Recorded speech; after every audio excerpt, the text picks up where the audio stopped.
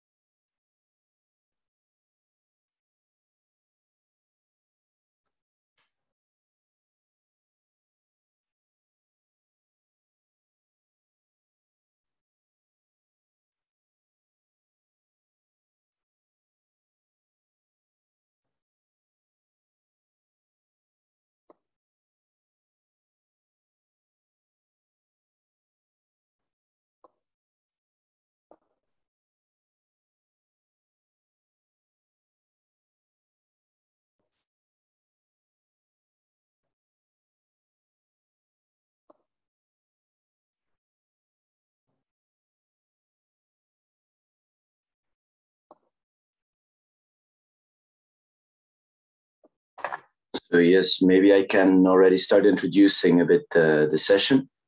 So we have this session on market modeling and three presenters today. I found it personally quite interesting that we have, we're talking about energy or electricity market modeling, and there are two papers using machine learning techniques. So it seems that this is something that is coming up more and more. First, we will have Ibrahim Abada from ENGIE Impact and Xavier Lambin.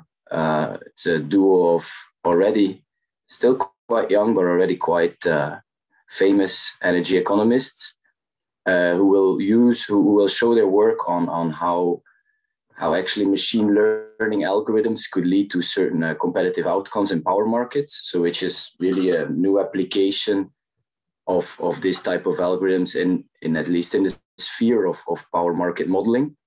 Then we'll have Erik Heilmann from University of Kassel with Heike, Wetzel and Janosch Henze, who will use machine learning to forecast electricity or energy consumption data.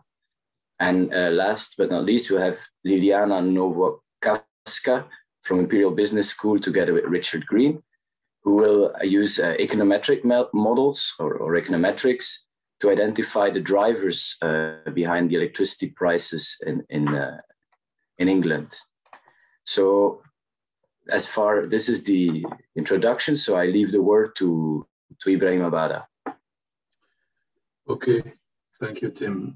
Can you see my slides correctly? We see it in this kind of mode that we also see your next slide, so I don't know if that's the one.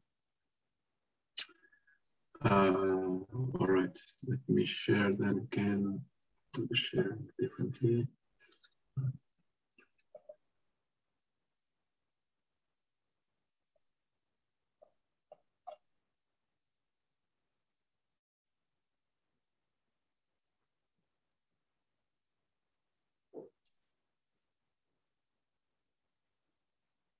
Something like that.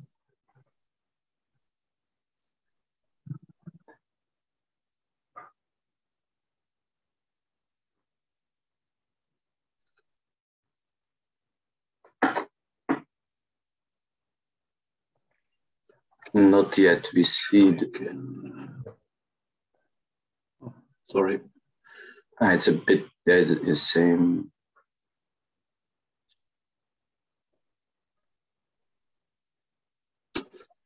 Okay, for some reason I cannot.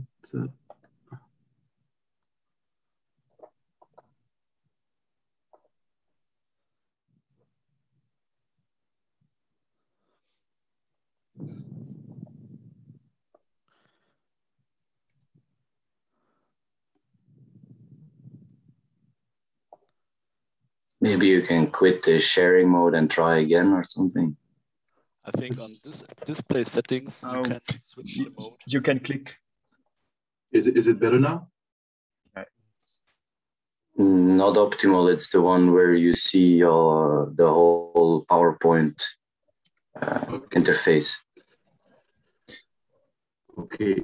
So you can start again. Let me start again. Yeah.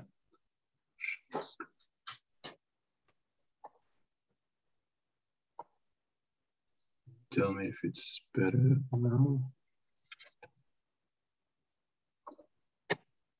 Is it better?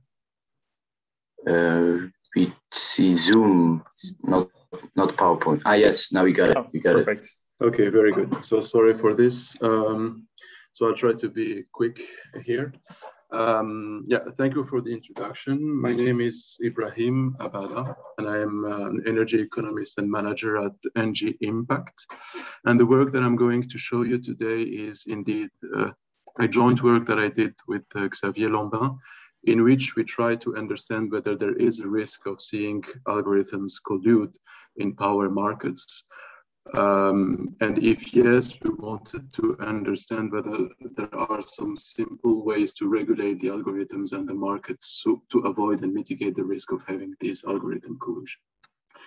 The main idea of this paper stemmed from a simple observation, which is that algorithms are being used more and more often in the operations of smart electricity devices in electricity systems. So this is a non-exhaustive list of possible applications of smart algorithms to operate some devices. So if you consider only end users, for instance, you can think of the home energy storage devices, Powerwall of Tesla. You can think of the increasing penetration of electrical vehicles and smart charging devices. I'm still thinking about automatization of the demand response, for instance. But you also, if you take a wider view and look at maybe a macroscopic system, you are also going to see that there are some national grid operators who are thinking of using more and more algorithms to operate the national grid, for instance. One example is the French Ringo project, where there is this RTO-TSO operated virtual storage using machine learning. There is the current and past discussions between Google and the national grid operator in the UK, where it has been proposed to adapt and to develop adequate algorithms to manage the national grid optimally in an optimal way.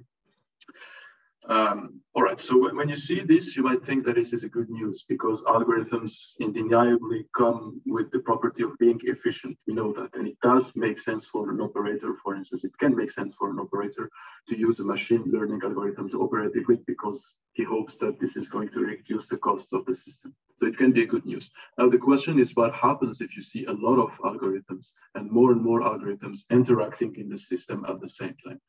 And to illustrate what I want to say, I have a video here. I hope the sound is going to pass. You tell me if not.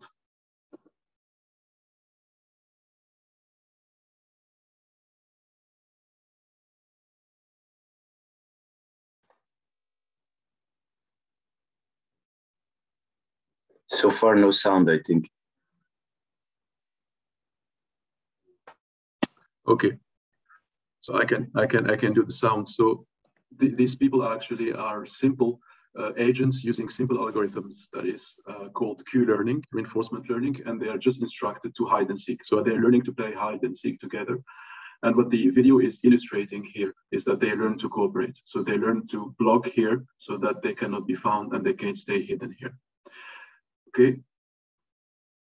So, but what happens is that after a certain number of learning iterations, also the people who have to find them, who are looking for them, learn how to bypass this, right?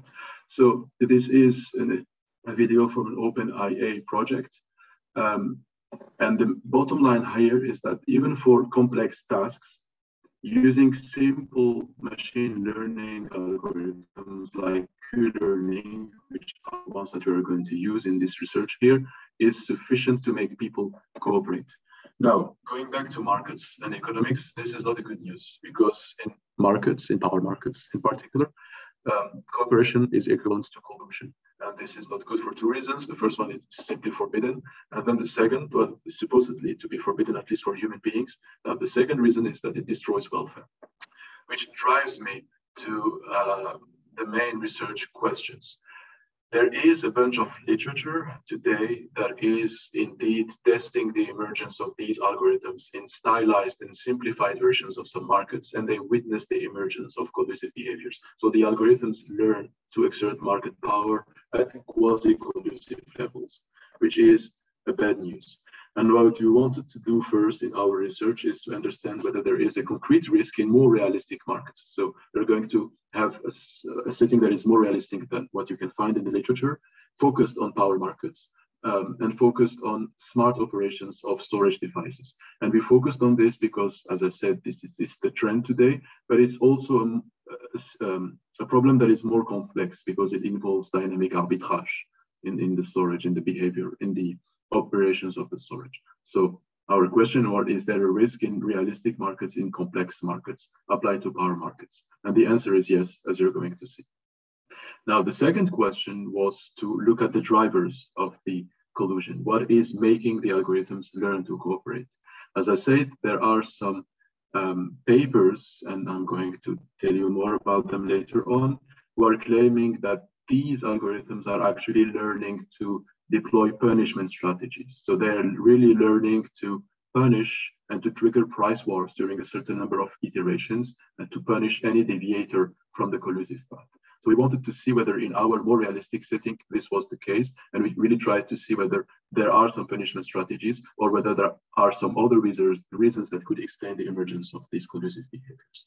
And then finally, now whether the behavior is caused by explicit punishment or due to something else, we really thought of some ways to regulate the system, because the welfare can be destroyed even if the punishment strategies are not destroyed. Even if you observe for some reason that the algorithms are colluding, then you might want to regulate them to avoid welfare destructive effects. So we thought of a certain number of efficient and simple ways to regulate the algorithms to avoid that. This is an overview of the literature that is linked to our research. First, you have all the literature around the digitalization of the energy and the electricity sector in particular. I'm thinking about smart grids, smart contracts, smart charging, smart electric vehicles, etc. Now, the second stream of literature is maybe more economic. These are all these people who have started to understand that despite the efficiency, the algorithms can harm social welfare. So either in trading activities or also in some systems recommendation of platforms where we have seen that there is an incentive to actually bias the recommendations for economic reasons. And maybe most importantly, there is all this economic literature that is burgeoning now, but the number of papers is quite small today. So I give you the most important ones.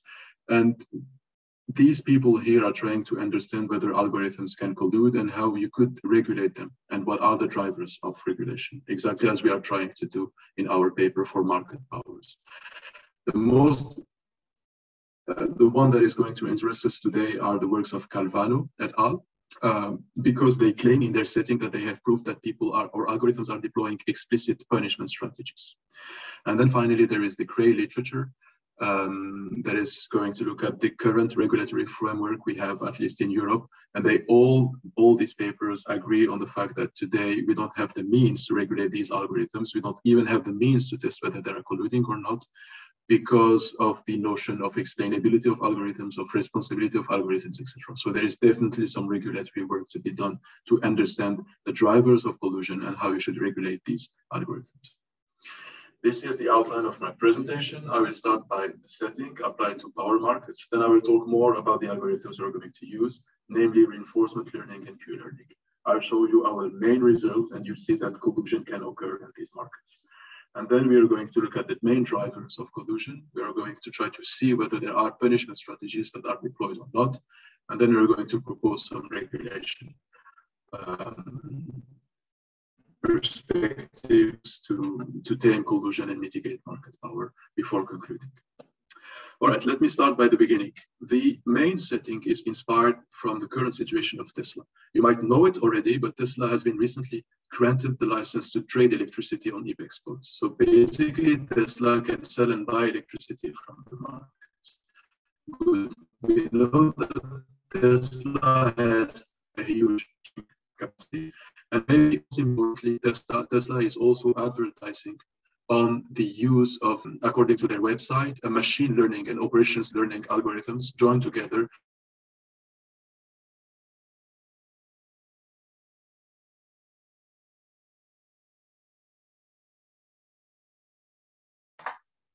Seems that Ibrahim is blocked. Let's hope he comes back. Oh, no, he's offline.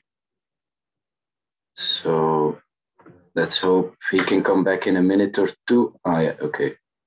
Yeah, there was a connection issue, I think, Ibrahim. You're still muted. Sorry, can you see the slides? Not anymore, no. You were disconnected for 5-10 seconds. Okay, up.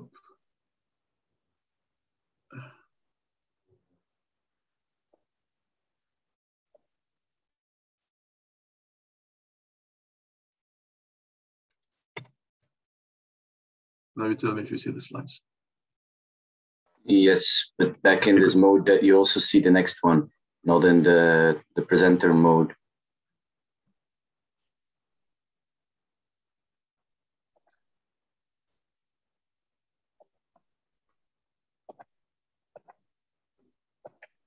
Should be.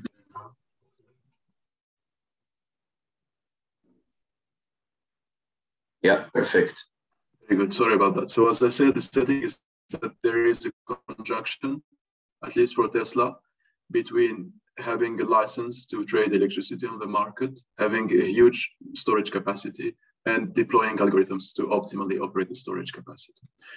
This is our setting. So we're going to look at France for the example, and we consider that we have 3 Teslas, so 3 battery operators endowed with a certain capacity, and we assume here that the setting is asymmetric, which is not very important, but for more realism, we thought that it was better to have an asymmetric setting. But all these operators have the same energy to power ratio. We took it to 10 hours. If you do the math, you're going to notice that this corresponds roughly to having 60,000 Tesla electric vehicles of Model 3. And when you think that only in 2020, roughly 200,000 electric vehicles were deployed in France, you are going to notice that this is quite conservative. These agents can trade electricity on the market, so they can sell and buy electricity on a typical winter day. So we're going to consider a typical interaction of 24 hours for a particular day. But these people have to treat with technical constraints linked to the operations of the battery. So there is a capacity constraint on the charging and discharging at each hour of the battery for each operator. And there is also a constraint on the total volume of electricity that can be stored in each battery at each hour. So there are these technical constraints that are standard in battery operations. Each agent wants to maximize its profit. And we assume that the producers of electricity are competitive. So they produce and sell electricity at the marginal cost. There is the fringe producers to be able to satisfy the demand. And this demand is supposed to be elastic to the price. So we're going to model a demand function here. We're going to treat 3 main standard benchmarks in economics and try to see in front of these how the algorithms are going to stand with respect to these benchmarks. So the first benchmark is the pure and perfect competition. People are price takers and they act competitively in the market for the 24 hours of the day. The second setting is the Nash corner competition. In this setting, people are price maker. They exert market power because they know the demand function. They know the elasticity of the demand and they integrate it in their optimization program of the battery operations, right? But there is still competition. People are in competition. It's imperfect, but people do not communicate between themselves. The third benchmark is the worst in terms of welfare. It's the cartel. It assumes that people are going to cooperate and maximize their joint payoff. We're not going to say anything about how the joint payoff is going to be split, but we assume that the cartel is there and people are going to maximize their payoff jointly. And as I said, in front of this, we're going to simulate some Q-learning algorithms and try to understand where they're going to stand with respect to these 3 benchmarks. Now, in terms of notation, this is the total quantity that is brought to the market. It depends on the production of the of the fringe producers, but it also depends on the decisions of the battery operators, whether they sell, whether they buy electricity from the market, depending on their charging capacities, and to which and what is the amount of trading activities in the market. So this is the total production or consumption in the market. The demand function is taken as linear. It's going to link the price to the volume. And these are the charging constraints for the charging and discharging capacity, but also for the total level of electricity that is available for each battery, for each time step, and for each agent here. Each agent is going to maximize its payoff, as I said. And what is new in our setting is that we consider the situation of what we call imperfect monitoring.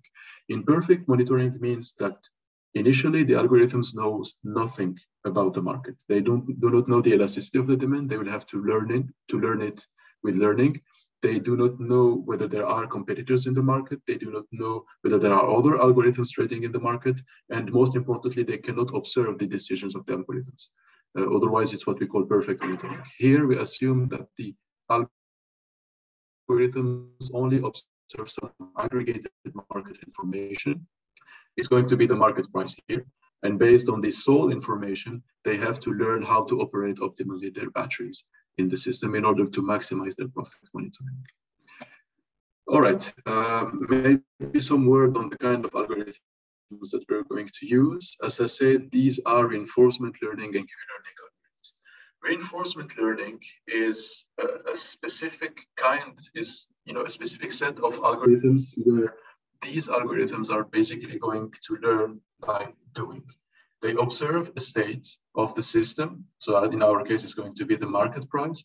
And then they're going to try to play some actions. Initially, they know nothing. So they just try, they explore, and they see their immediate payoff. And they try to concatenate what we call the value function. So they just try to remember, given a state of the world and an action that has been taken, try to remember what is their expected payoff. So they're going to aggregate this information. So it's going to be the long-term discounted expected payoff that they're going to have for each set of action and each set of state and action that they're going to see in the market. If you do that in a table, it's what we call the Q table. So this is basically Q learning, and you should really see it as a table where you're going to list all the state and possible actions for each algorithm. And in front of this, you're going to find what we call the Q value or the value function. It's basically, again, your long-term expected payoff discounted when you play this action for that state. So really one table for each algorithm. Now, the main question is how you're going to fill this table. The algorithm is iterative, so there is an interaction between all the algorithms and the, so Q-learning, is iterative. So there is an interaction between all the algorithms and the system. And basically, each algorithm is going to see a state of the market, play an action according to a rule that I'm going to explain later on. Once the action is played, the algorithm is going to see the reward and collect the reward, update its Q matrix, and then the system moves to a new state. Okay, and then we iterate. So new state that is observed, you play a new action, you collect new reward, you update your Q matrix, etc., and then it moves. And there is a continuous iteration between the algorithms and the system. Now, the way you update your Q matrix is quite tricky. So if you are at state iteration n, if you are at state Sn, and if you played action An, what we are saying here is that the new value of the Q matrix at iteration n+1 is going to be equal to a convex combination between the old value you had before, so not forget about your past experience, and the new value that you got. And this new value is like the value function in dynamic programming. So this is the immediate payoff you have, plus a discounted expected revenue that you're going to have after the iteration. So iteration at n+1, when the system moves to the system n+1, your Q matrix today tells you that the best you're going to earn is this one. You discount it, you add it to your immediate payoff, and then you do this combination here. And for all the other states and actions, you do not change the Q value that you had. So basically, this is how it works, a continuous interaction. Now, what remains to explain here is how you're going to play an action. So given a state, how the algorithm is going to play an action. And there is a trade-off here to be found between exploration and operations of the algorithm. Because if you are new in the market, if you want to learn about the market, then you need to explore a lot, especially in the initial dates of the algorithm, because you know nothing about the market. You want to explore randomly around the actions to fill your Q matrix and to have the best representation of your expected payoff on the long term. But if you do that perfectly, then you're never going to converge. You're going to converge after a huge number of iterations. So there is a trade-off. And basically, we do that in Q-learning by setting what we call an exploration rate. So with certain probability, when you see a state, you explore randomly in actions, in your set of actions, with a certain probability. And with 1 minus that probability, you play your optimal decision, because you want to earn money at some point. You're not just going to explore. At some point, you just say, okay, my Q matrix for this state tells me to play this action, which generates the highest payoff. Then I'm going to play that action to earn money. And what we do usually in Q-learning to make the algorithms converge, as I said, quite quickly, is that you reduce this exploration race with iteration. So initially it's quite huge, because quite big, quite equal to 1, because you know nothing about the market you need to explore. And then you reduce that because you have better knowledge, and then you operate your batteries like that. And then finally, you end up with a setting where you have this market and these Q-learning agents learning together. So you have to formulate an equilibrium between these Q-learning, because there is, even if they don't communicate between themselves, there is a non-direct interaction between, an indirect interaction between these algorithms, simply because of the strategic interactions. For instance, the price is elastic. So each action that is taken by the algorithm is going to change the price. And then if you change the price, you change the payoff of all the other algorithms. So there is an indirect interaction that is going to occur here between the algorithms, despite the fact that they do not communicate between themselves. And the bad news is that in this setting here, you have absolutely no convergence results, right? You have nothing that can tell you that the algorithms are going to converge at the equilibrium or anything else. So this is why we have to resort to numerical simulations to be able to say something about it. This is what I want to show you now. So what I want to show you are the main results here. I'm going to focus initially on one particular experiment. So we just let the algorithms learn, play during a certain number of iterations before convergence. And I'm going to focus on two main indicators. The first one is the total volume that is stored in the batteries in the system of the three agents, so the total volume that is stored. And then the second is going to be the evolution of the market prices with the number of hours of the day. I also report the three benchmarks that I told you about that are here. So what you see here is that in the initial early stages of the algorithms of learning, the algorithms know nothing about the market, so they take quite inefficient actions. The Q matrix is initialized to 0, so they don't know how to play, they just explore randomly, which leads to quite low payoffs and something that looks like rubbish. If you wait a little bit, you're going to see algorithms taking actions that look to something realistic. You see the two bumps here that you're going to have during your day that start to appear. If you wait a little bit longer, it's more realistic. So here we are really seeing the algorithms learning more and more about the market and learning how to operate their batteries so that to increase their profit and to do something that is sensible. And then finally, after convergence, which is what is interesting for us, you start seeing the Q-learning algorithm that is shown here, ranging somewhere between the Cournot competition and the cartel competition. So, and if you look at also the market prices, almost in every hour here, the Q-learning algorithms are going to provide prices that range between the Cournot price and the cartel price. So the first conclusion here for this particular experiment is that market power can be learned at least like that. So we're not talking about the drivers, but they can be learned to be exerted by the algorithms at levels that are higher, and in a lot of simulations, much higher than what you find in the Cournot and quite close to the cartel situations. Now, to quantify a little bit things, so we run a lot of simulations because there is some noise in the learning process. So we have some confidence interval in the results here that I'm showing here. And we report on the evolution of the social welfare and the industry profits with the iterations, with the learning iterations of the algorithm. So this is learning here. And then when things do not move a lot, this is what we call convergence. We assume that the algorithms have converged. So for both the industry profits and for the social welfare, you see that the algorithms learn to exert market power, and they finally are going to converge somewhere between the cartel and the Cournot interactions and the Nash-Cournot equilibrium. And in a lot of iterations, in a lot of settings, actually, it is quite close and very close to the cartel. And to quantify how close you are to the cartel, we define what we call the welfare loss. It's basically a distance between, in the welfare, between your welfare after convergence with Q-learning and the Cournot welfare. It ranges between 0 and 1. If it's 0, it means that you are at the Nash-Cournot equilibrium. If it is equal to 1, it means that you are a cartel. And if it's higher, then the more market power you have, the more cartel you are. And for this basic setting here, you have a welfare loss of 0.4. It's going to serve as a benchmark because we're going to compare this one to the other welfare losses we have for other settings.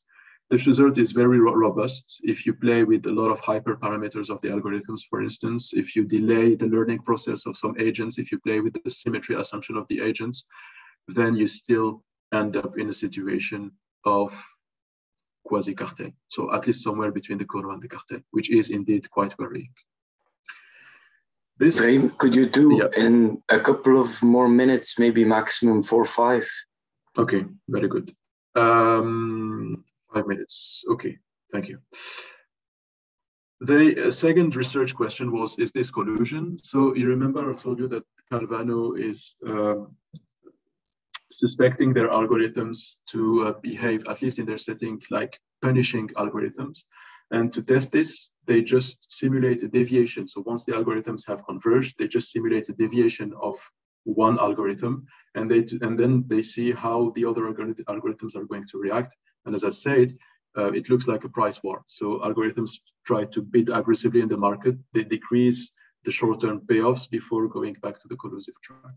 We wanted to see whether this was a plausible explanation in our case. So we also simulated deviations from the collusive path to see whether there are some punishment or not. So if you simulate a pro-competitive deviation, which is what we call a free riding opportunity, right? And this is what basically prevents the cartel from, in theory at least, from appearing in the market, because there is always an incentive to sell a little bit more than the others and to make the system converge to the Nash equilibrium. So when you simulate this, it indeed appears here, you can see it, that there is a punishment. It looks like a punishment because the immediate payoffs are quite low. Now, the problem is that even if you simulate deviations in the other direction that are supposed to be rewarded because they bring the system closer to the cartel situation, so it's the pro-collusive move, it's also punished. So there seems to be a blind punishment, and we're not very comfortable with. So we tried to come up with an alternative explanation of this phenomenon. And it turns out, at least in our setting, that this is due actually to a bad exploration or an imperfect exploration policy that is a kind of systematic in Q-learning algorithms, at least in realistic settings. You cannot wait a huge number of iterations to make the algorithms learn everything. And basically what we say here, because of this feature, the algorithms do not learn how to free ride. They just become locked in or trapped in the collusive path. At some point, they try collusion simultaneously. They see good payoffs. And then in the nature of Q-learning, it's in the nature of Q-learning to reinforce this bias. And they regularly come back to this, and they stay trapped in this collusive loop. And they simply do not learn how to free ride, and just to deviate a little bit more, because when they do, it's something that they do not explore, they do not test. And to challenge this explanation, we make them explore. So if you have some questions, happy to answer this. And it turns out that it explains quite well. So when we just try to help the algorithms learn to free ride on the collusive behavior only during learning, so we just intervene during learning, and then we leave them live their life afterwards, then we see the system converging towards the equilibrium, the Nash-Kono equilibrium, which is quite good news. All right, I'm not going to talk about regulation because I don't have time, but we have indeed thought of some ways to regulate the market. Maybe 2 words here: decentralization of algorithms. It works like in human beings. And then maybe a benevolent agent, a regulator, or a TSO who owns also a battery, but he doesn't maximize welfare, he just implement a simple reward punishment strategy. And both are quite good actually, because they bring the system closer to the Nash-Kono equilibrium and far away from the cartel.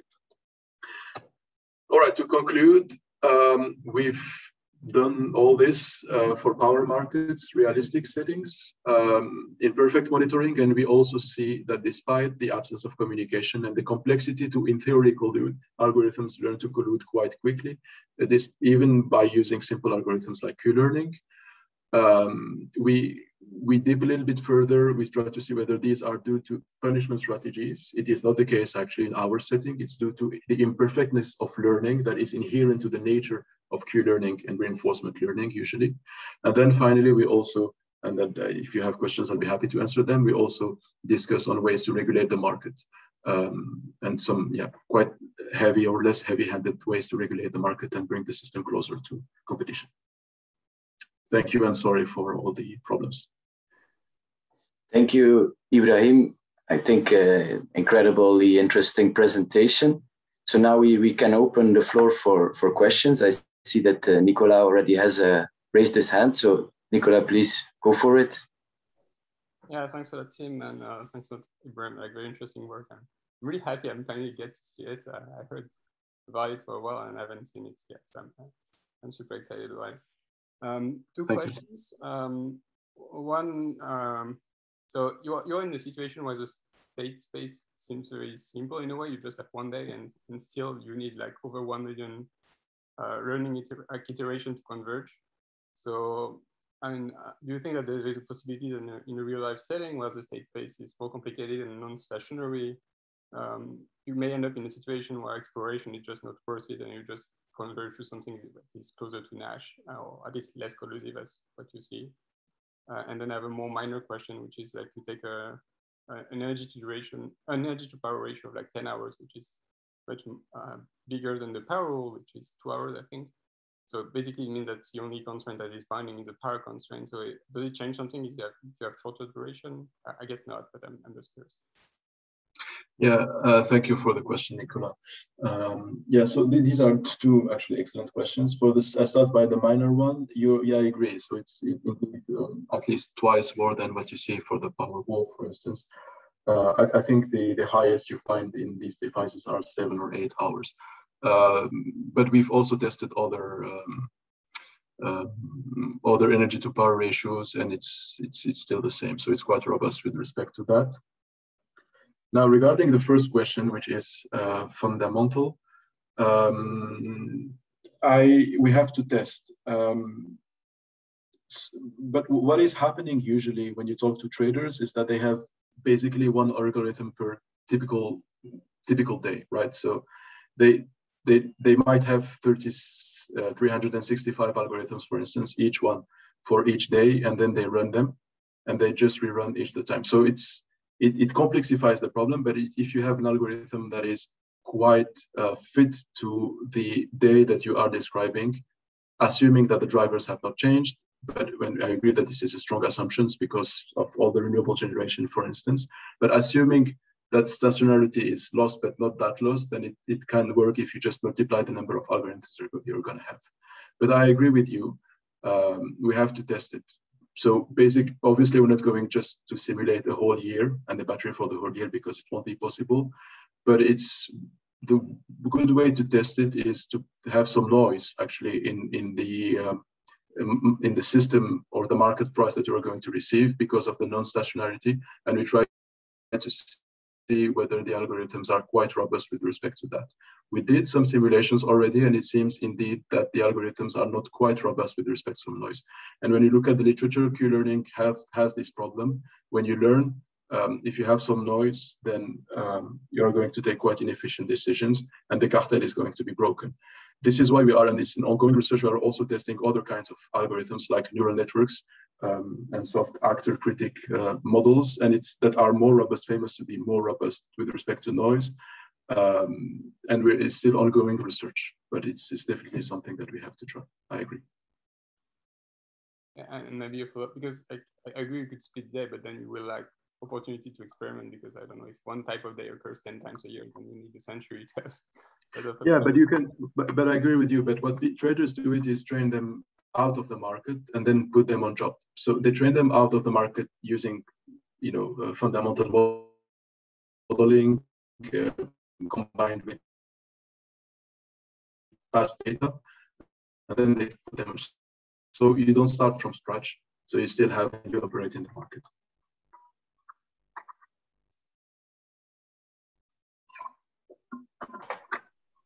Okay, so I think are there any other questions? Because we got to keep it short. In about 2 minutes, we got to go to the next session. In the chat, there was maybe a short question from Professor Green about 100% efficient batteries. Yeah, well, more a comment. Your perfect competition gives you almost perfectly flat prices, which would lose money if you wanted to have realistic batteries. And referees might insist on it, so give them what they want. Okay, that's indeed a good point. I totally agree, and this is why we have flat prices indeed. I totally agree with that. Okay, so I think we can end this first presentation here. I liked it a lot, and I think it's very innovative, looking forward on how these approaches will evolve. So now over to Erik Heilmann, please. Thank you very much. I think I can share the slides. Yes, you see my presentation? I think so. Perfect, yes. Okay, so thank you very much. My presentation is on forecast of high frequency energy data based on machine learning applications. And in this session of market modeling, I do not focus on prices or behavior, but only on the forecast of energy data, in particular electricity data. And in comparison with the presentation before, I think we go a step back, and I want to give somehow an introduction to the concept of machine learning, because I think most of economists are somehow familiar with the term, but maybe only have a rough idea. And I want to bring into connection machine learning with classical modeling of time series, and hope to get a basic understanding for everyone. So this is the first part of my presentation, a short introduction into this concept of machine learning. And the second part is a short case study on electricity forecast of small to medium companies in Germany. So let's start with a short motivation. I think it's clear that forecasts are an important topic in energy economics. There are lots of applications for short-term and long-term forecasts, and lots of techniques that can fulfill these applications. But what we can observe is that new use cases, for example, local balancing of electricity, requires forecasts with a high temporal and local resolution. And this high temporal and local resolution leads to a big amount of data that has to be processed. And I think machine learning can provide forecasts for this big data application. And because machine learning is state of the art, but it's state of the art more in the technical oriented literature and not so in the economic oriented literature. Although we heard a very good presentation before that proves the opposite, but I think these are some niches here. So I want to start with a short introduction what machine learning is. And machine learning is brought into connection often with terms like artificial intelligence and applications like language recognition, picture recognition, autonomous driving, and so on. And in fact, all these applications are out of the field of machine learning. So when you look into the literature, you won't find a very general definition what machine learning actually means. And I want to point out 2 points that I think are the most important characteristic of machine learning models. And these are the first is machine learning models are always based on experience. So you need input data. So it's a concept out of the data science. And the second is that the model needs a task that is measurable. For example, with an error term or something like that. We saw in the presentation before the Q matrix that is basically a measure of the task that should be fulfilled. And this task can be of various kind. We have, for example, prediction, classification, clustering, and only on high level here. And if we talk about the forecast of energy data, we talk about prediction. I think that's clear. And the data, so the input here can be labeled or unlabeled typically. And we're talking here about labeled data because the label of this data is the actual true value of our energy that we want to forecast. So with this rough picture of a machine learning model, I think every data-based model can be interpreted as machine learning in somehow. For example, an easy linear regression could be a machine learning model.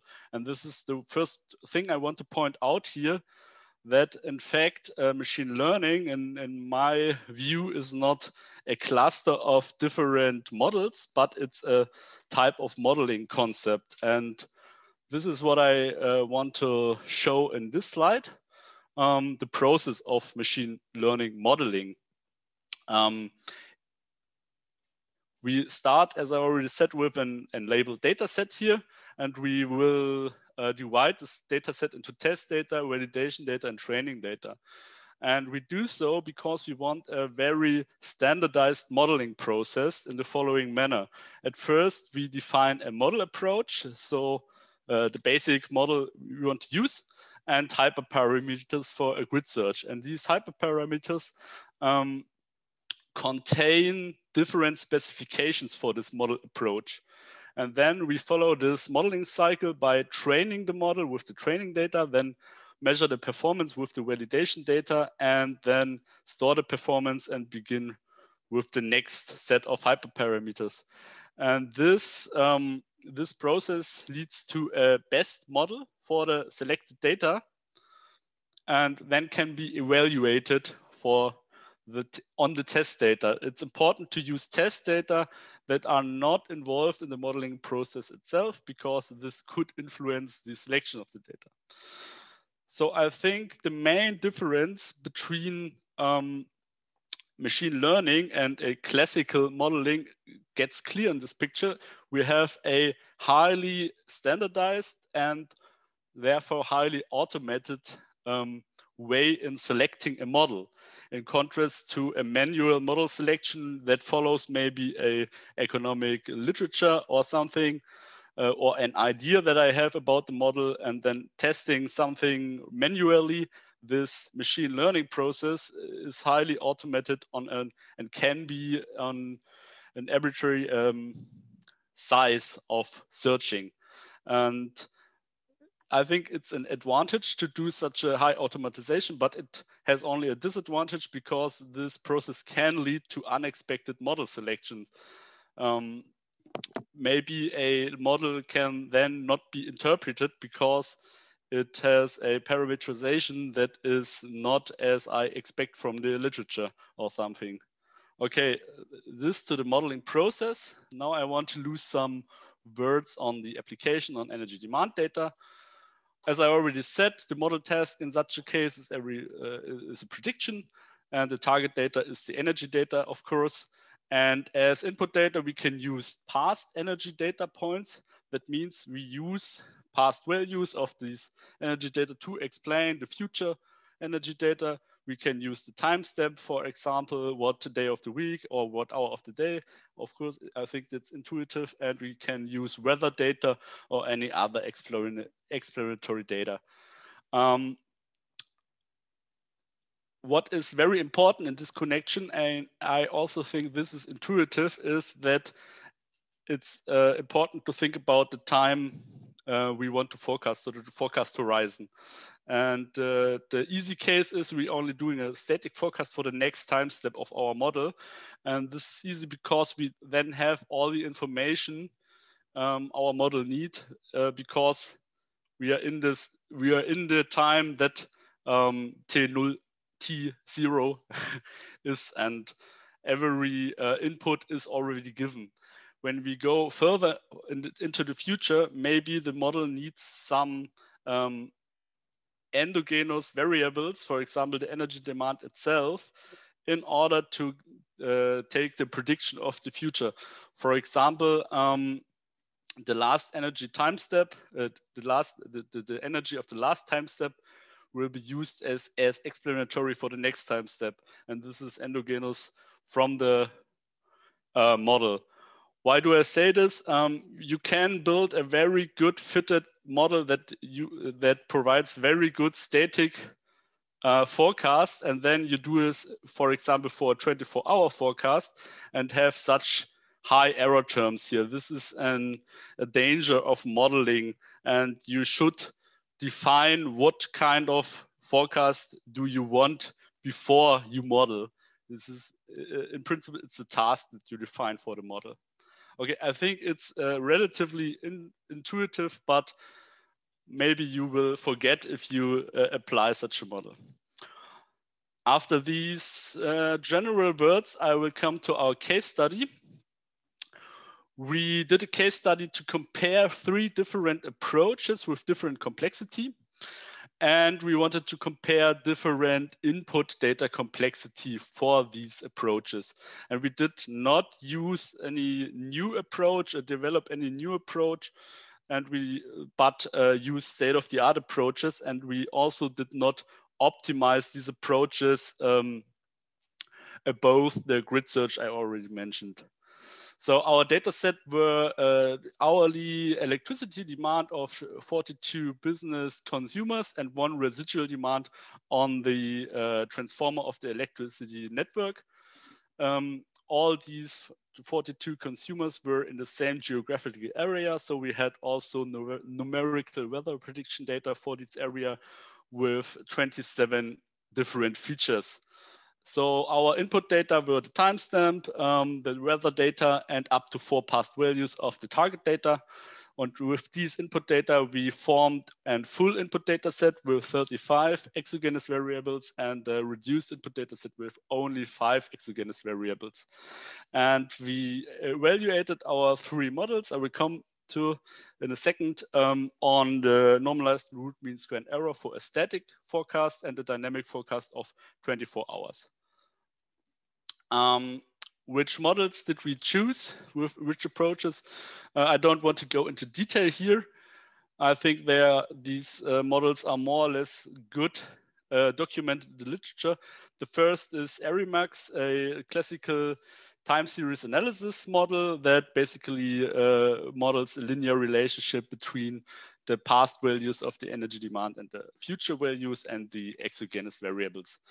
The second is artificial neural networks. That's one of the most common approaches in the field of machine learning and linear and nonlinear relationship between target and input variables.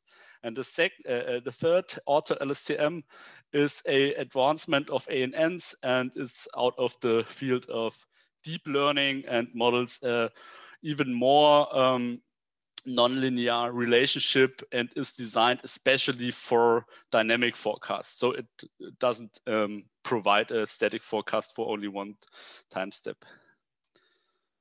This slide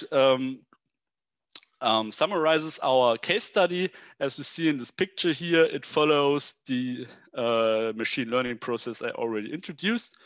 And we modeled in some 285 prediction models for these 43 target data sets. And this is the overview on the results. I will slow down a little bit because these pictures are very big. We have in this axis the different target data sets, load data, and here the residual data, and in this axis the different models. And side by side for every model, the static and the dynamic forecast. And the darker the color of this color map, the better was the model performance. And this is the test model performance for every model here. And we see here the auto LSTM does only have a dynamic forecast, no static. So what we can see in this picture are 2 main points. The first is we can identify very good fitted models, for example, this dark line here or here, and very poor fitted models, which is, for example, this or for example, this. What means poor and good? Good is maybe between 5 and 10% here, and bad is between 20 and 40% error term in each case. The worst value was about 50% error term, which is really bad forecast, I think. It means on average we fail the true value with 50% of the value. The second thing we can see is a pattern between the static and the dynamic forecast. This is what I already mentioned. We have in general a good or a better static forecast, but if we look 24 hours into the future, we have some higher error terms here. And I think the dynamic forecast is the most relevant case because typically we need a day ahead forecast of something. And this is why we now look into these dynamic forecasts in detail. we have here a box plot of the dynamic forecast results, but not only the test results, but also the train results of every model. On the left side, we see the models with the complete input data, and on the right side, we see the models with the reduced input data. And I want to point out three, I think, interesting things here. The first is the relationship between train and input results. I already teased it. We see in the nonlinear models, especially here in ANN models and auto LSTM models, the train results are better than the test results. And in the extreme case here, the train results of the auto LSTM with complete input has the best, on average, the best results. But on the test case, the worst. So this underlines what I already said. You should always use test data that are not involved in the modeling process itself, because if you do so, you may get a false understanding of how good your model actually is. So what's interesting is that for the linear models, the Aremax, this relationship is the other way around. So we have a better fitting in the test set than in the train set. And to be honest, I cannot fully understand why this is the case in our case study. The next point I want to point out is that none of the three approaches outperforms the others. If we look at the test set here, here, here, here, and here, they are more or less on average in the same dimension. And if you look into detail, you will find that every approach is for at least one data set the best approach for our case study. And the last thing, also very interesting, is that we cannot see a improvement of performance with complete input data in relation to the reduced input data. So in contrast, for the auto LSTM, we see that with complete input data, the performance on the test set is worse than with the reduced input data. Okay, so I already come to the conclusion. What have we learned from all of this? The first point is machine learning is a process of modeling that is data-based and aims on a measurable target. And this process can be applied to different model approaches, even to classical model approaches as it is Aremax or something like this. And our case study suggests that there's no general relationship between high model complexity and good model performance, and no general relationship between a high input data set and good model performance. Nevertheless, this strongly depends on the structure of the data and the amount of the data. So it could be, we had here a 1 year data set hourly, so 8,760 data points. That's in the measure of machine learning, not very much. If you had 3 years or maybe 10 years of data, then the advantages of very complex nonlinear models could be more visible. And so it is always worth to try different models, and if you need a good forecast, and select the one that performs best on your data set. And the last message I want to send is the models we applied are more or less black box models. The linear approach a little less black box, and the nonlinear a little more black box. There are techniques to understand even the more linear, the nonlinear machine learning approaches, and look into some causality between input and output, but these are highly complex. And for a beginner in this topic, you can say if you need a understanding of relationship, then just need more linear models. And if you only need a good forecast, then you can also use nonlinear models that may be hard to interpret, but you have a good forecast in the best case. Okay, with this, I want to come to an end, and I'm open for questions. Thank you very much, Erik. Very nice presentation on an exploration of these different models and how good they could work to forecast the energy load data. So now I would open the floor for questions. So please, the ones who want to ask a question, open your camera and or you raise your hands so you can pose your question.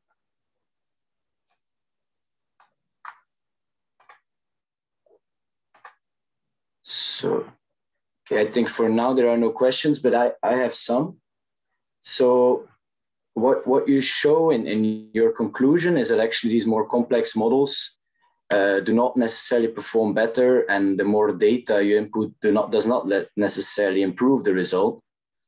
I mean, if you would apply these type of algorithms to other types of time series, not electricity consumption, then these, let's say, almost truths of machine learning, they would hold, right? Because the more you give, the better it performs. So why is it specific to electricity load data that is so complicated to do this?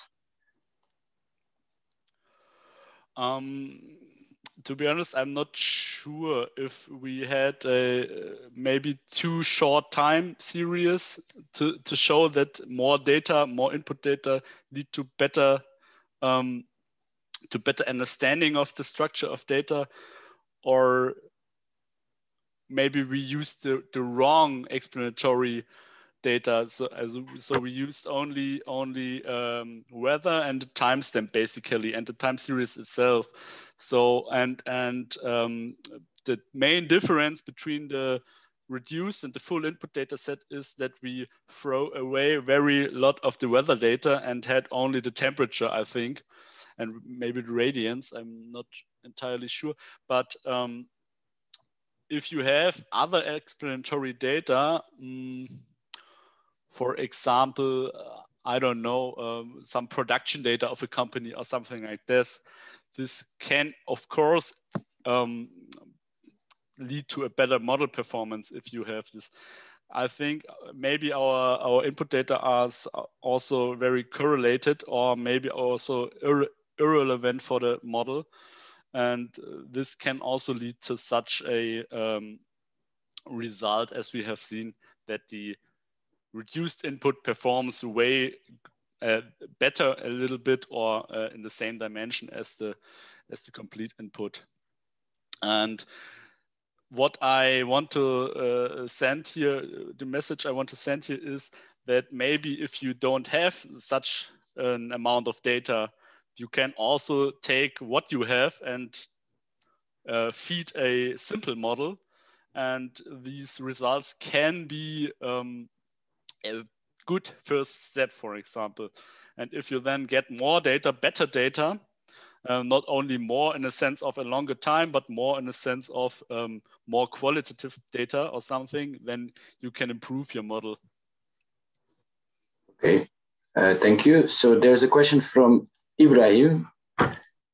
Yes, thank you, Erik, for the talk. So at the end, you talked about the kind of black box phenomenon of these machine learning algorithms, and you said that like simple linear models or regressions are maybe less of a black box than the others. Do you have, and I know that it's complicated, but do you know of any way to quantify this, to say that this is a black box model and this one is maybe more explainable than the other? Do you know of any research in that, or any papers that we can read? Very, very nice question. I fear I have no good answer for you, but if you would like to, I can connect you to my co-author, Janosch, and he's more an expert in this data science stuff. And I think one of his focus in his PhD is how to interpret such very complex models. If you'd like to, I can connect you. Yeah, we'd be happy. Thank you. Okay, then we have one more question from Liliana. Yeah, just a short question. That was a very interesting presentation, but I wanted to ask, because you said that you can also add qualitative data. So how do you think you can add qualitative data for this model? To be honest, I don't have a good example. It depends on what information you have, and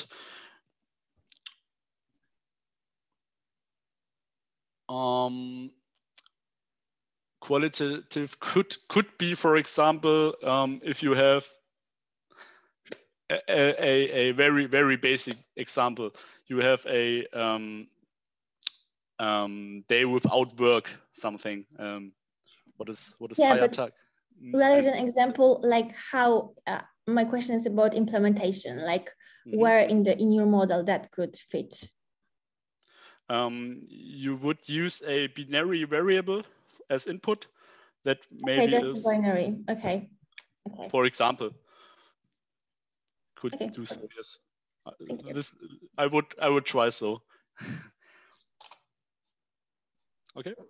Okay, I think Ibrahim's hand is still raised, but I think it was from the previous question, unless he has a follow-up. Otherwise, no, I we don't will have. Okay, so maybe just one little question, Erik. Like the fact that some of these more complex models do not necessarily perform better, and that there's a big difference between training and testing. Does it? I mean, means you're overfitting, right? So. Yes. Did you try some techniques to somehow correct this overfittings and punishing terms, or how does that work? Yes, in fact, we did. The extreme case was the auto LSTM, and in fact, this is the corrected version of the auto LSTM. The first version was even more bad in testing performance, and then we. But I'm not the expert in this model too. It was also Janosch, and yes, we somehow fixed it out, and now it's in the same performance range as the other models. But it's still our first hypothesis was that the very nonlinear model should perform better than the others. And the first try was, no, it performs worse on this data. And this was somehow bad for the story.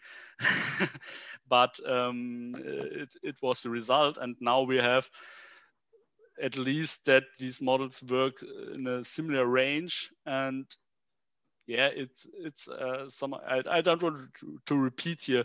It depends on the data you use, on the amount of data, and the results here suggest it can lead even to a bad performance if you use very complex models, if you overfit, as you already said. So watch out and keep it simple. Yes, keep it simple is one key message here. Okay, thank you very much. So now we go over to the third presentation of this session from Liliana Nowakowska from Imperial College. She's going to present the paper together with Richard Green about, and the title is Spotted, Identifying the Drivers of the British Electricity Spot Prices. So the floor is yours. Thank you. Hello, everyone. My name is Liliana, and I'm the PhD student at Imperial College London. And this is our joint work with my supervisor, Richard Green. And we produced a paper called Spotted, How Varying Fuel Prices Affected British Electricity Wholesale Prices. So as an introduction, I will present the general goals and motivation behind this project. Then I will give a quick overview of the UK energy market and some background in general. And I will also briefly remind everyone the theory behind the merit order effect, as it will be crucial for our methodology that will follow together with results. So in general, in this paper, we researched wholesale electricity prices. And for that, we conducted the ex post study of the British day-ahead spot prices for almost a decade. I'm not sure, but we still see your first slide. Huh? Sorry? That we're still seeing your first slide. I don't know. Oh, really? That's, yeah. I don't know what's through. Let me maybe stop sharing and I will do this again.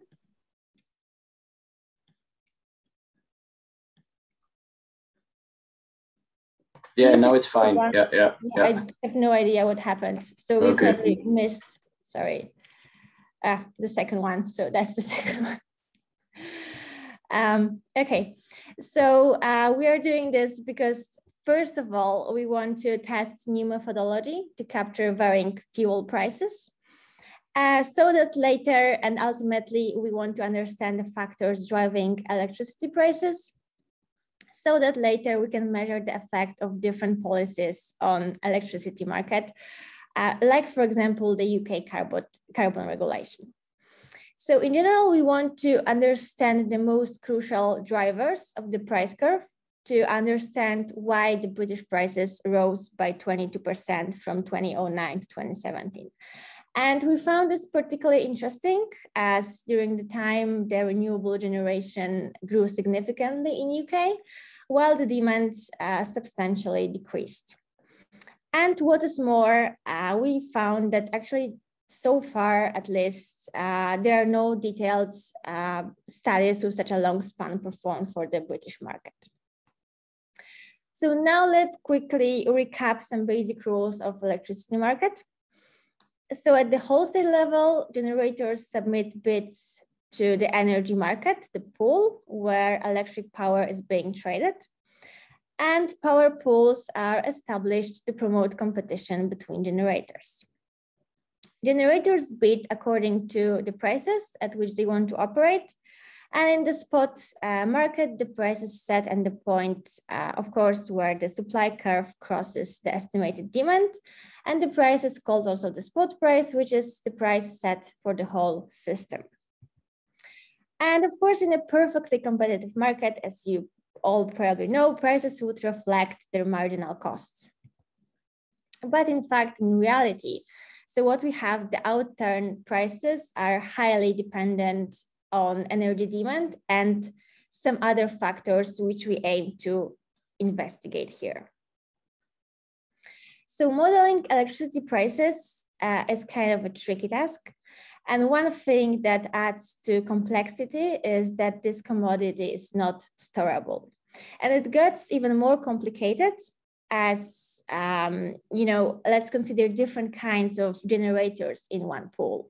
So we have renewables, which are fairly cheap, but not always available, contrary to fossil fuels, which are expensive, but not flexible, but also in general, we can say they are quite reliable.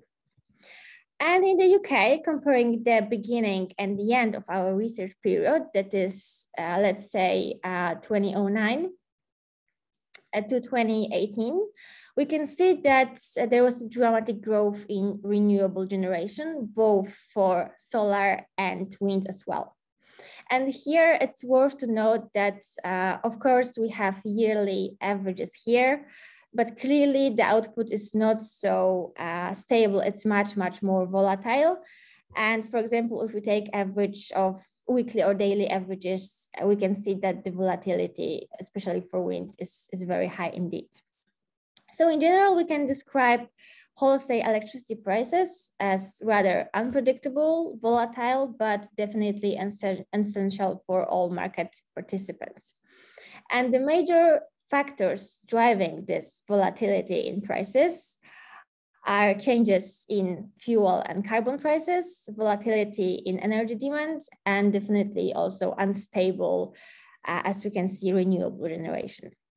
And this is really problematic as volatility brings uncertainty to energy suppliers about their costs and of course, thus also about their final revenues. So now let's briefly discuss the literature review. So in different papers, there are various regional price drivers, but the biggest factor remained actually common and happened to be nothing else than the growth of renewable generation, which had the biggest depressing impact on price. especially the very popular paper, I think here is the one by here from 2018. Also interesting findings were discovered in the Bushnell-Novan paper, where authors actually found that there are two patterns in how the price responds to increase of renewable generation. So the study was for California market, and we can see that during the day when there is actually abundance of solar power, the price tended to decrease compared to other days. But in the evening, where the sun is no longer there, actually the average price of electricity tended to increase even compared to the historical benchmark. So this tells us that actually the impact of renewables is not on average so clear that we would expect, and it is very region specific. And also that we have a market power, and the growing renewable generation may indeed lower the production costs, but not necessarily the price of electricity. And another important factor is the cost of carbon emissions. So in paper by Faber, she discusses the market power of power companies. So basically passing the cost of emission to electricity prices, which she explains by the restricted demands, elasticity, and also lack of the price constraints. And what we could learn from all these papers is that definitely they're all using the direct fuel approach, the direct fuel prices. And mainly they are based on investigating gas prices. And we may think that actually, given the rapidly changing capacity mix, this may be subject to an upgrade. And here we can see the case of the merit order, where here on this graph, we see that gas is indeed the price setter in this case. So in general, the merit order principle of operation means that the stations with the lowest marginal costs tend to produce the most power over the year, but actually these higher cost stations, which are on the margin, are producing less, but they're setting the price in the spot market, as you can see here.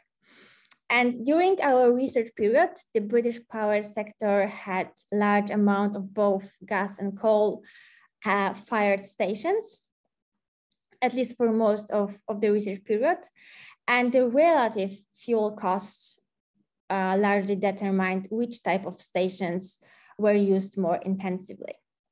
So as we can see on the right-hand side, when the gas price is relatively high, it will tend to affect the electricity price at peak times. And as seen on the picture as well, when the gas price is relatively low or the carbon price is high, because that also may be the case, gas prices will have stronger influence on the off-peak prices than the coal does. And here we can see the changing electricity prices, the red line, together with the fuel costs throughout our whole research period. It's worth to note that our fuel costs already have embedded the carbon costs here as well. What's interesting here is to know that we can differentiate basically 3 different periods. So we have 2 periods of or trends of increasing electricity price. This is the first one, and this is the second one. But in the middle, it occurred that actually there was a trend of decreasing electricity prices. Also, what's interesting here to note is that, let's say in the last couple of years, the coal, the black line, occurred to be the more expensive fuel, mainly, of course, due to the carbon pricing. But at the same time, please note that there's a significant drop in the share of the output of the coal here. And here we present all 6 energy sources as a share of the total generation over each year. And as we can see, the renewables experience a significant growth over the years, contributing only around 4% here and then growing up to 30% here. Also, the share of the coal was around 30% in the first year and then increased in 2012 up to even 44%, but only to dramatically decrease in 2018 to up to 5%. So thus, we can expect that the growing coal prices in the recent years may have dragged the price up in the merit order stack, but this phenomenon may not have actually such significant impact given the little contribution the coal actually has here. And finally, methodology. So we want to capture this switching different fuel prices by constructing variables of cost of gas generation and of coal generation per se. But we want to capture whichever is cheaper and whichever is more expensive.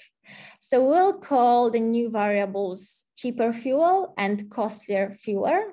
So very, very straightforward. And additionally, we introduce nonlinear relationship between demand and our price by using polynomials. As for the data is concerned, so we used different data from different kind of sources, but basically we use half hourly data from the day-ahead market in UK.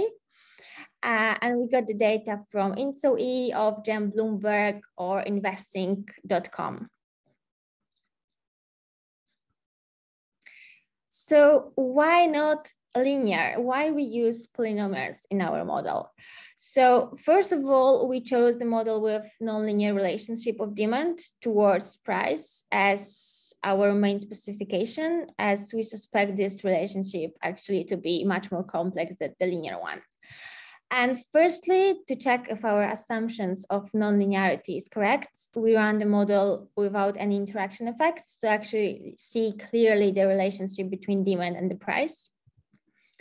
And the coefficient actually occurred to be statistically significant, mainly I mean for the demand squared and demand cubed in this case, which may mean that the positive sign for the demand and negative sign for the demand squared, we can suggest that there's a monotonic increasing function of price until there is a turning point, and then it very slightly turns upward.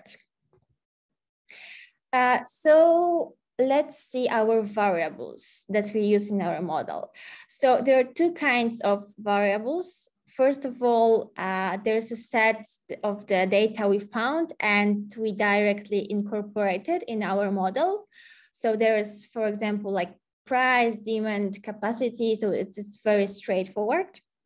But also there is a whole set of variables that we created and calculated for our purposes.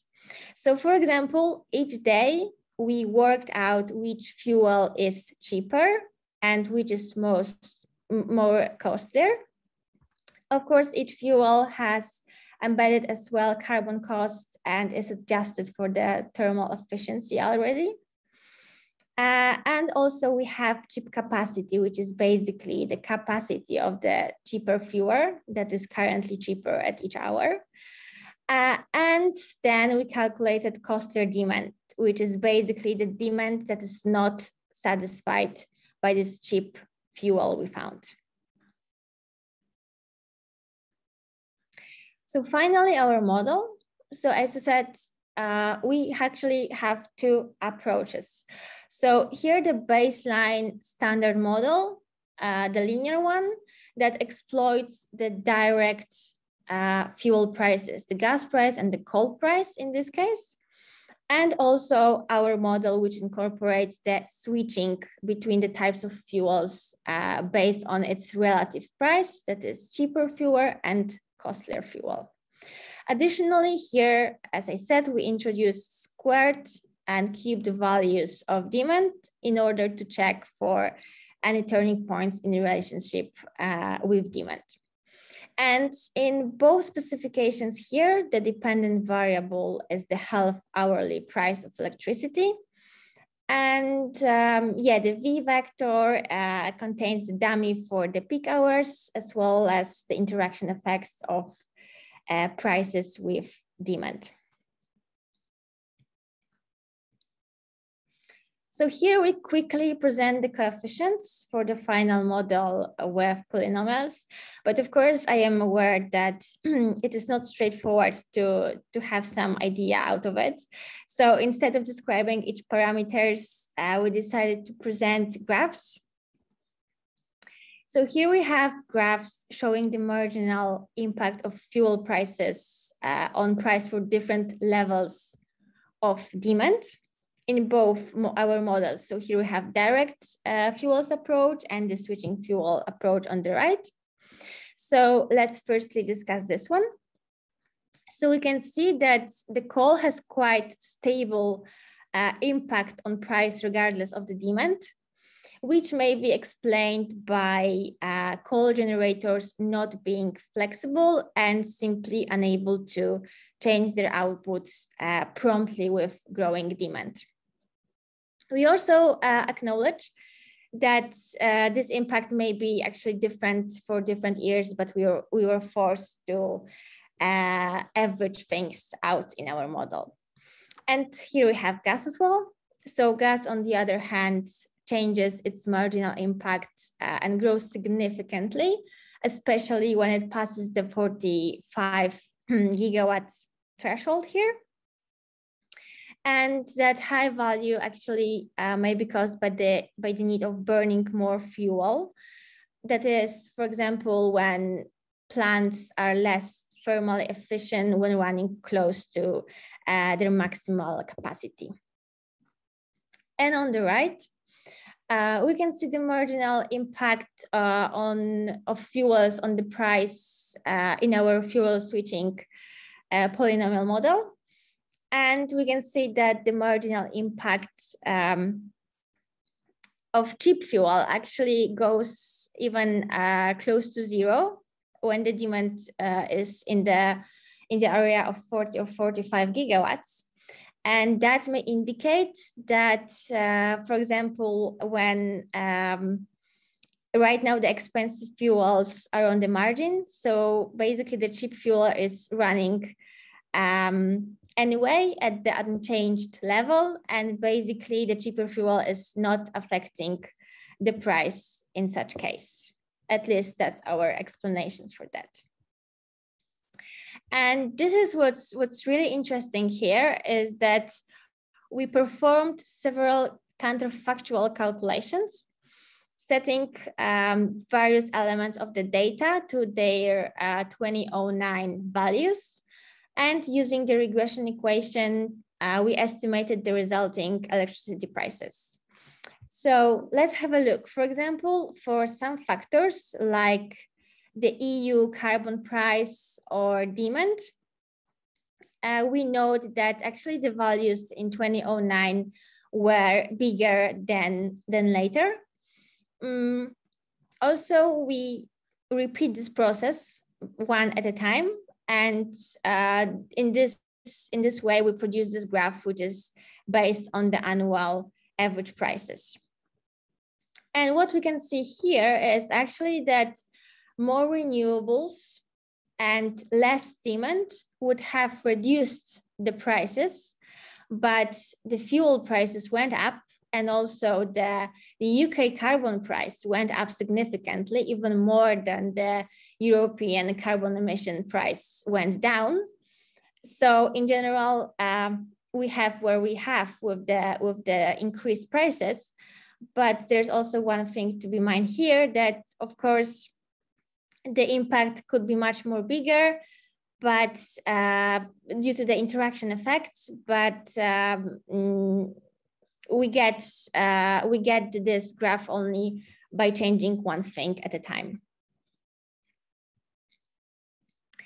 And also for the sake of comparisons and further understanding, we performed the what-if analysis with different case scenarios based on our switching fuel model with cubic demand variables. And we wanted to make predictions for the year 2017, as it was the last one in our research period. So the what-if analysis clearly shows that, for example, demand, which decreased quite significantly even over the years, actually contributed to the drop in average electricity price by around, let's say, 10%. Then we checked for carbon. So at the same time, carbon increased significantly and also affected that the final price increased significantly here as well. We also checked for the change in the basic fuel price, which also contributes significantly to the increase of the final electricity price, but also only around, let's say, 10%. So basically we can say that actually the impact of fuels offsets the impact of the decreased demand in this case. And finally, the renewables, so the last important factor. And we can see the growing output of renewables and like growing significantly also had quite significant impact on decreasing the final price of electricity here. So to conclude, we can say that actually there are many changes that affected price simultaneously. Let's say changes in fuel prices, rise of carbon costs, or decrease of demand and increase of renewable output, as we've seen in our what-if analysis. Also, we found that the lower demand and increasing output of renewables contributed actually to the decrease in final electricity price by around 11 pounds per megawatt hour.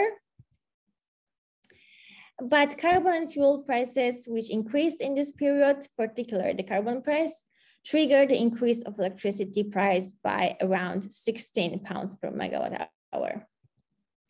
Also, we found that electricity prices in UK tend to follow in general the gas price.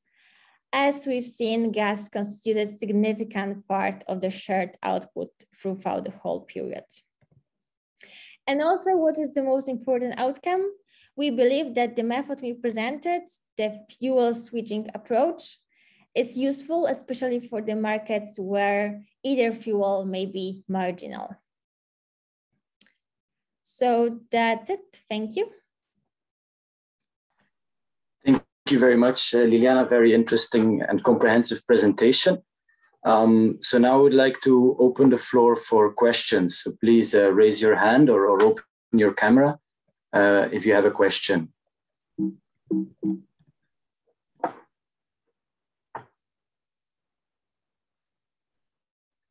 So for now, nobody. Don't be shy, but I have some. So in your, I think currently we have new interconnectors connecting UK with let's say continental Europe. There was the NEMO, which was connected recently. There's one that's gonna get operational or is already operational. It's already, I think, between UK and France, IFE 2. In your analysis, what would be the impact of those interconnectors? And because you have all these blocks where you say, okay, renewables, this effect, fuel prices, that effect, carbon price, this effect. Would interconnectors, there are already, would that be another effect or how do you see that? And the way they are used, because that's also under discussion. So we take into account some things already. So for example, we take the imports and exports all the time. So it is actually also included in our analysis. And also for the coal price, let's say, I know we are actually interconnected with Europe more and more. So we also took the prices which were in the continental Europe, and actually we calculated the impact on the final price. So this is all included in our final data already. Even these interconnectors, at least, it wasn't to such extent as it is now, as our research period, ended in 2018. Mm-hmm. But given the availability, we did as much as we can to take it into account. Yeah, because now there's a lot of talk on being decoupled and not being part of EMIA anymore, that this would have some sort of effect, probably negative one, on the prices in UK. So that's maybe something you can also see in the future. And then an important work is the paper of Hurt, which then actually look at why prices became lower or where there was a temporary or a drop in Germany. Yeah. In terms of like the variables you use, he doesn't use these, I assume, this fuel switching idea and then this direct cubic demand. Yeah. No. So he uses direct fuel prices and also linear model, as far as I remember. Definitely linear. Okay, so and it's a serious improvement, or at least an advancement in the sort of model. So I see there's a question from Angela. Please go for it. Yeah. Hi. Thank you, Liliana, for your presentation. My question is, I am not really aware how the UK market works, but I see that usually even during off-peak hours, you mentioned that the marginal price is set by the coal or gas. And I wonder why it's not the case where usually, I don't know, it's not the case of renewables, like which is the role of renewables in the UK market and why we don't see this? That's the first, sorry, so that's the first question. And the second one is why you use a cubic approximation for your demand and why you think this is an accurate approximation? Thank you. Okay, so the first question, yeah, so it's about the merit order principle. So basically we don't have enough renewables, so they are still like in the first part of the merit order, but we have demand which is not satisfied but purely renewables at any time. So we may also use gas or coal to satisfy the full demand. So this is why the renewables are not setting the price, but definitely they're shifting the merit order to the right. So let's say in that case we can use the cheaper electricity, the cheaper let's say source. So let's say renewables are the cheapest, and then we look at either coal or price is the next cheapest one, so that actually the whole price setter is shifted to be a bit lower. But renewables do not satisfy the full demand, if that answers your questions. And why polynomials? So as I said in the presentation, we tried to check for the relationship between demand and price, and we tried different kind of models. And actually it is not here in my presentation, but actually we see that there is this curve that actually we found the peak where actually the price is no longer growing, but then it's upward and then slightly down again. So it was a kind of trial and error, and we just chose the best fit. Yeah, it's okay. Thank you. Thank you. Okay, I think there's also a remark from Professor Green. Yes, thank you, Tim. It was more, in a sense, just responding on the point about Leon Hirth's paper. He does simulation modeling, and therefore his simulation model would have coal prices moving things at times when, if coal plant was marginal, and gas prices moving things if gas price were marginal. So simulation models tend to do that automatically, whereas econometric models, you have to sort of do the extra work that we did. Okay, thank you for the clarification. And then Nicolas. Yeah, thank you. So that might be a dumb question, because I'm not super familiar with all the specifics of the British market, but since it's a long period of time, I was wondering if there has been any change in the way Britain is ending their north-south congestion, and if that might have impacted in some ways the day-ahead market. Because I'm thinking about this graph we see all the time about the congestion cost increasing in the UK. And so like in theory, it might not change, but maybe strategic behaviors have changed or something like that. So I'm just curious if there has been any big institutional change or how we should think about it. regarding the big institutional changes, I think that the most important was the changing carbon prices, especially the changing carbon prices in Europe. And on top of that, during the research period, we added our, let's say, UK carbon price as well. And of course, it influenced a lot, impacted heavily the fuel prices, gas and coal. So that's why we actually have such an increasing electricity prices throughout this period. But about the congestion, no, we didn't have data about congestions. Okay, there's any more questions? I think I have. Okay, they had, so Professor Green says they had trading ignores congestion and National Grid sorts this out later. It could actually, it would probably impact the redispatch market. And in that sense, you could even have dampened prices and they had to then later profit from that behavior in the redispatch market. So it could even have the opposite effect of reducing prices, this increased redispatch.